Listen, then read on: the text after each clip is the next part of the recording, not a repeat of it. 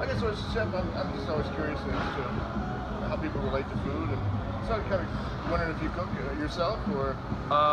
In the off season, I cook all my meals myself. I mean, I'll occasionally cheat and get Chick-fil-A. Got it.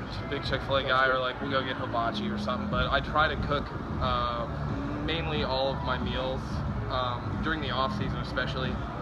In Arizona, when I was down there rehabbing, I was cooking for the most part every night. But yeah, it's tough in season. It's definitely tough traveling, and we don't have can't really cook on a barbecue in the field, so it's a little tough. Yeah. So when you have the time to do that, what do you find yourself gravitating towards? Is there a special dish, signature of yours? I eat.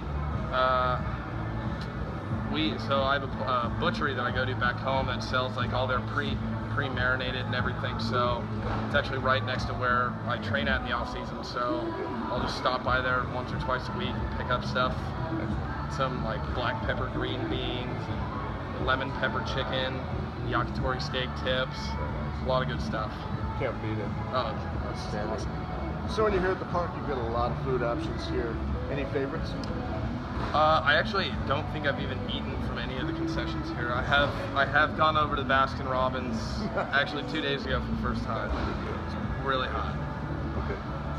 If you could put one thing into play here at the park as far as the food item, what might that be? One thing, I honestly don't even know what they have on the menu. I haven't looked. I haven't been to the restaurant either. I guess I'm slacking a little bit. But I should probably that's your job. Yeah, I should probably get in there. We usually have Terrence is pretty good about getting, a lot of the times we'll have leftovers from the night before, or he'll do like grilled chicken breasts and like green beans, asparagus, stuff like that. So try to eat healthy, but it's tough. All right, thank you so much. Yeah, no problem.